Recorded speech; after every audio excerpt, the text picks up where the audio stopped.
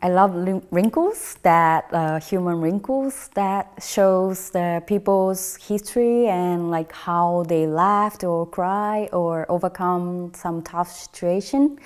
And like I think this is a pile of the human history. So I love the wrinkles. And last year I met a grandma that the old lady from Japan, and she was telling me about how the World War II happened in Tokyo, and around her house there was a lot of bombs and everything was burned, and finally her garden, like she got a bomb, and I was like, oh my God, it was so tough. And she was like, yeah, but it didn't blow, fortunately. So I was just breaking it over, and there was cover like that. So flip it, and I made as it frying pan.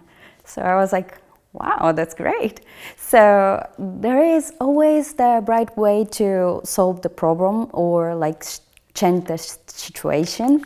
So like I believe that always there is words has power, of course, but still we have like faces has power to tell the people like what they experience or like what they want to tell, or like whether they are believable or not. So let's pile the wonderful wrinkles with our experience and smile.